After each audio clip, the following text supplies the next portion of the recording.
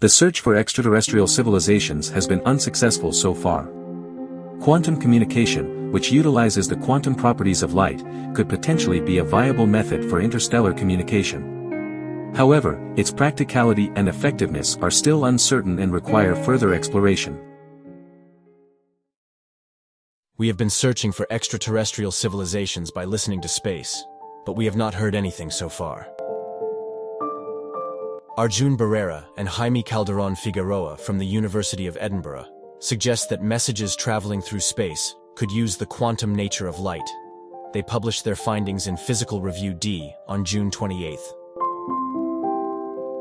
The universe is vast, and it would take generations to reach nearby stars. But if we wanted to send a message across space, we could send it at the speed of light. Most of our searches for intelligent life have focused on electromagnetic radiation.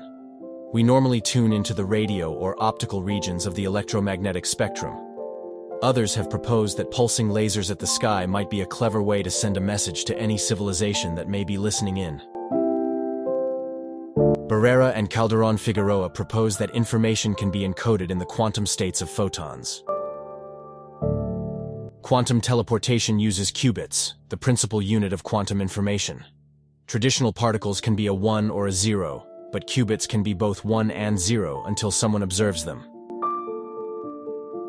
Quantum teleportation is not the teleportation of actual particles, but rather of the information those particles contain.